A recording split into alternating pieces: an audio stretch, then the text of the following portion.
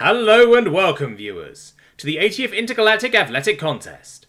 We are so happy to have you viewing and hearing us throughout the galaxy, as we bring you what is turning out to be an incredible display of athletics. My name is Etgar of Milak, and I will be the primary host of today's festivities. With me is my esteemed colleague, Relo of HFY, who is aching to talk about the upcoming games. And that's right, Etgar. In this cycle's contest, we have a brand new species joining the contest, the species known as humans, from their home planet of Earth. Now, as some of you may be aware, each contest is to show the best athletic prowess of each species. Some contests, like the distance contest, are always won by their associated species, but within each contest, each species is trying to best the previous record set by their predecessors. If one species outdoes a previous record holder, it will be adjusted accordingly in the Galactic Senate's scientific archives.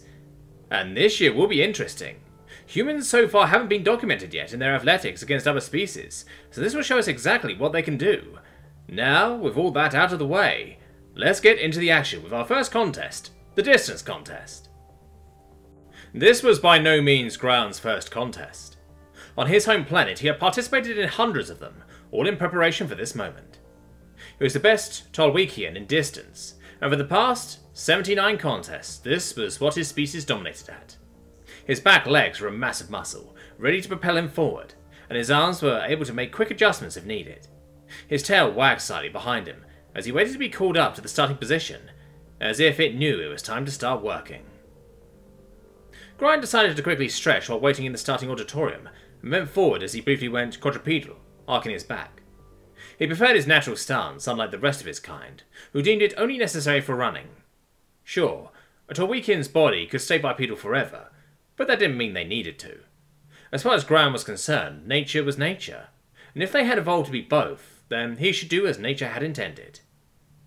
Suddenly, Graham heard the sound of footsteps approach him, and he turned his head to see a Milakian slowly shuffling his way. They were the second best distance species in the galaxy, and that was only because instead of running like the rest, they hopped with their massive back legs. Graham stood up to meet his eyes as it approached. "Greetings." "Greetings. You must be Graham, right? I'm Frojak." The Milakian bowed his head as was customary, and Graham followed suit. "I assume you heard about the news?" "About the humans?" Graham couldn't help but let out a low growl, his species' version of a chuckle. "Yeah, I don't really know what to make of them. I don't think they're going to be much competition. How are you going to be able to run fast with those small legs?" Frojak chittered his teeth, laughing. "Seriously, I kind of want to slow down just enough to see when it stops moving, so pretty soon after the starting whistle." Suddenly, the sound of a horn came over the speakers, signifying the athletes to get into position. All 100 species line up to exit the auditorium, with Graham and Frojak at the front, showing their first and second species rank. The doors in front of them opened, and the sound of cheers and roars entered the room as the athletes slowly walked out into the stadium. The bright light of the day momentarily blinded Graham, and as his eyes adjusted, he saw the open plain in front of them, with a starting line clearly marked for each species to begin. Graham led the procession with confidence, and as he looked into the stands, he saw his species roaring the loudest, waving his planet's flag, as he held up right paw in a sign of unity. He saw other species in the stadium, but altogether, his species easily outnumbered all of them. At least until he saw the humans. His species was certainly larger than them, but they somehow took up the same area of the stadium as his, and were almost as loud. For a moment he was almost put off by it, but he knew that they could never beat his species in this event.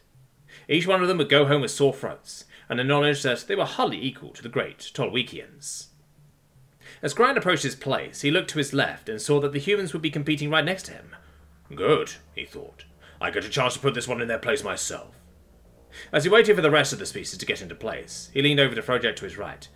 "Want to make a fun deal?" Frojak put his ear up. "I'm listening." "However far the human gets, that's how much Illyrian ale we have to drink tonight." Frojak chittered his teeth again in laughter. "That doesn't sound like much to me, but sure, deal." Just as they bowed their heads in acknowledgement, the human walked up to his place next to Graham. "Now this one certainly can't be their best," Graham thought, looking at the creature. It was pretty thin, with barely any fur on it, except for on his head, and while its legs certainly looked bulky proportionally, it didn't even have a tail to correct its course if it needed to change direction. Graham almost kept staring until the human looked up to him and whistled. "You sure are a big fella, aren't you?" it said, and Graham tweaked his head, unsure as to what fella meant. Did his internal translator malfunction? "I am no ferrer," he tried to say, though his tongue couldn't find the right place in his mouth. I am Gryon of Tolwek. The human's face briefly went red, and it scratched the back of his head. Its long brown fur was held back by some fabric, and for a moment Gryon thought it saw some blue fur. Oh yes, the info reels on humans mentioned some dyed their hair for aesthetic purposes. Strange. Sorry, I'm still a little new to this whole thing. I'm Julie. It's a pleasure to meet you, Gryon. I hope we can have a good race. It bared its teeth towards Gryon, and for a moment Gryon wasn't sure whether it was a show of happiness, like he had learned, or a sign of dominance. His thought process was broken, as the announcer came over the speakers. Attention athletes! As a reminder, this contest is purely about endurance. At the sound of the whistle, you are to commence running for as long as you can. There is no time limit, and wherever you stop moving will be marked as your species distance. Now, athletes, take your mark. Gryon bent down, and entered what he liked to call his pounce position. He looked to his right and saw Frojak in an odd pose, but Gryon knew it was key for the Maliks to get a good start. Gryon looked to his left momentarily to see what the human would be in, and was surprised to see it had entered an almost quadrupedal stance like himself. Are they actually quadrupeds? He thought, but he snapped himself out of it and focused on the field ahead. He almost wanted to wait just to see how the human ran, but he knew that any sign of delay would be taken as a sign of weakness from his fellow Tolwekians. He waited patiently for the starting command. Tweet! Gryon bounded forward, and within seconds he had already left his fellow competitors behind. Frojak may be second best, but Tolwekians were nothing if not fast, and Gryon was the fastest of them all. The landscape raced by him as time seemed to slow down and speed up simultaneously, and by the time his muscles were sending him the message to slow down, the sound of the stadium was already a distant memory. He panted, trying his best to regulate his body temperature, knowing the previous record of 40 kilometers would be illuminated ahead of him in time. Finally, he saw the hologram light up in the distance, and he forced his muscles into overdrive, until finally he burst through the hologram in a blaze of fur and thunder. He kept running for a few more strides before finally coming to a stop. He laid down in the grass to help cool himself off, and an automated drone soon hovered above him and sprayed a mist of cold water on him. Congratulations, Gryon, on setting a new record of 43 kilometers, it said, planting a small flag next to him. 43, he thought. Beat that, human. He chuckled in his low growl for a moment as he slowly got up and looked back, wondering where Frojak was at this point. The furthest a Malikian has ever gotten was 3 kilometers, so Gryon doubted he would see any competitors from here on out. However, it was a matter of sportsmanship to wait until all species were stopped before Gryon would be picked up, and that usually took a good couple of hours, so he decided to lay back down until the drone signaled it was time to leave. And so Gryon waited, and waited, and waited. Eventually, Gryon started to get annoyed. It normally never took this long for all the competitors to finish. Was this drone broken? Or maybe it had signaled the end and Gryon had missed it. He stood up to check the drone, but the sound of shuffling fabric put his ears up. Gryon turned his head, and what he saw almost knocked him back down. Running up to him was the human. Sure, it wasn't running fast, but it also didn't seem to be tired at all. It wasn't even breathing that badly, just a steady rhythm that matched its pace. Gryon couldn't help but stare wide-eyed as it ran up to him, smiled as if everything was fine, waved one of its appendages at him, and then continued running, having never slowed down. Gryon quickly looked at the drone. Drone, how long has it been since the start of the contest? 6 hours and 15 minutes. 6 hours? Gryon looked back at Julie the human, as she slowly faded into the distance. I hope they stop soon. Gru steadied itself next to the wall as it watched the contest in front of it. It didn't feel worried as a Tolwekian walked up to the pitch and prepared to throw the small sphere. The sphere throw was a Jeknalian speciality, and Gru was one of the best. Sure, it had placed second in the finals back on Jeknal, but an unfortunate accident had left first place in a bad coma, and Gru had been offered the position of representing his species in their famed contest. The Tolwekian tried its best to grasp onto the sphere, but Gru knew its oversized paws couldn't get the right grip around it. It tried its best to throw the first sphere, but it landed only a couple of meters away.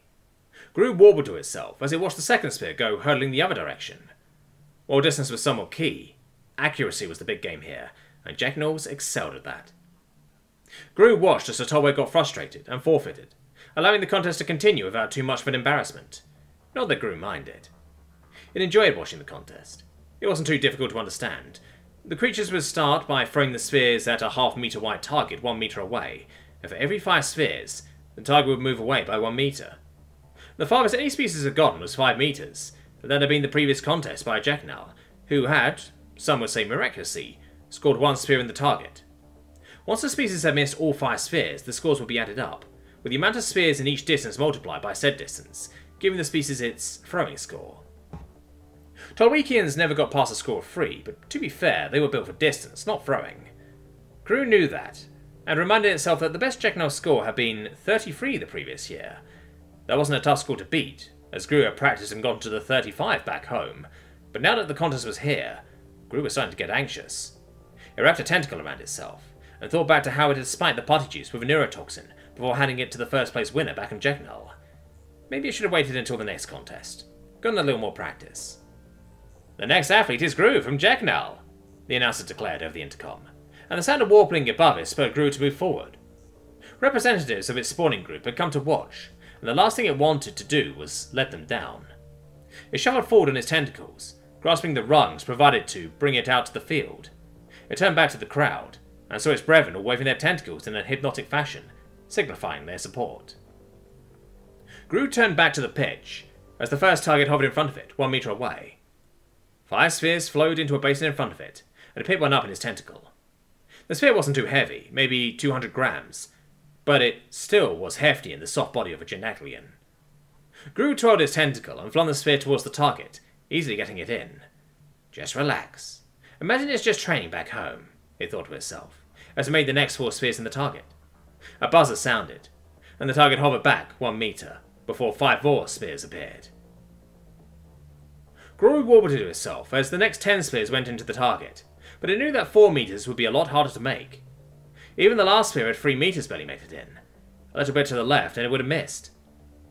Gru steadied itself as the target adjusted, and the next spheres appeared. It grasped the first one and chugged the sphere, almost not wanting to watch. It went into the target, and Gru started to feel better. It grabbed the next sphere and threw it, but watched as the sphere went wide to the left. It steadied itself and grabbed the next sphere. Miss. It's okay. Miss. Gru still had 1 left. Miss. Okay, maybe Gru should have waited another 20 cycles for the next games. That was nothing for Genagleans, since they aged slowly. Gru started to feel nervous as the target buzzed and moved back 1 more meter. If Gru missed all of these targets, it would still have the most points ever scored by a species at 34, and could go home a winner. But I didn't poison my rifle for 4 meters, just 1 more, Gru thought to itself, as it grabbed a spear and prepared to chuck it. Miss. Miss. Miss. Miss. Gru started to get angry at itself as it grabbed the last sphere. It needed to make this one, and it needed to not look like a miracle. Gru steadied itself and twirled its tentacle, imagining the ball going right into the center of the target. Finally, it let go. Bzzz. Gru couldn't believe it. The sphere had gone right into the target with absolute certainty, dead center. It warbled loudly with glee, and his fellow brethren behind it joined in the sound of victory as the target moved back 1 more meter. Gru didn't care though. It didn't even try to hit the target, letting the spheres bounce on the ground in glee, as the announcer declared a new record of 39, set by Gru of Jekyll. That's all Gru wanted to hear, as it swung back to the waiting area. However, it stopped as it saw an odd creature approaching. Gru had never seen something like it before, as it walked on 2 legs towards the pitch. The creature looked at Gru with an odd look, and mumbled something about space octopi, before continuing towards the pitch. Gru thought about leaving, but something about this creature seemed weirdly threatening. He went back to his position on the wall, where it had watched the Tolwekian, and waited as the creature stopped at the pitch. Next up is Howard, representing the human species from Earth, the announcer declared, and Gru remembered something about how there were a new species in the Galactic Senate. Now, Howard, do you need a refresher on the rules? Nah, Howard said, picking up on the spheres. I play professional baseball back home, so this will be easy. It bounced a spear in its appendage, easily gripping it, and Gru suddenly realized that it had never seen a species do that so dexterously before. Alright then, whenever you're ready then, the announcer said, and the target floated to 1 meter in front of the human. Bzzz, bzzz, bzzz, bzzz. Gru couldn't believe what it was seeing. The human had put each sphere dead center into the target so far, and hadn't shown any signs of wavering. As the target moved to the 5 meter mark, the announcer declared that the human had already blazed past Gru's record to 50 points. Gru couldn't help but wonder at this point how much farther Howard could throw. Well, today has been quite a day, hasn't it, Relo? Indeed it has, Etgar.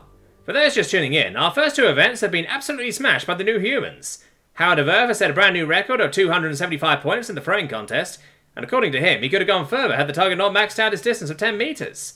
You heard that right, he was able to hit not one, but every single throw at 10 meters, with ease. Quite right, Relo, and if you're wondering why the jumping contest hasn't started yet, that's because my fellow Machian, Frojack, is still stuck in the distance contest, waiting on Julia Verth to stop running. She still hasn't stopped in 12 hours. How far has she gotten to at this point, Relo? She's already doubled the new record set by Grylon or Tolwek, and she doesn't seem to be slowing down. In an earlier interview with us, she did say that one of her ancestors apparently ran for 500 kilometers in one go once. We thought she was joking before, but now, I'm not so sure. Neither am I, and I doubt anybody watching is either. We are going to sign off for now, but be sure to tune in next time to see whether these humans can keep on astounding us and setting brand new records.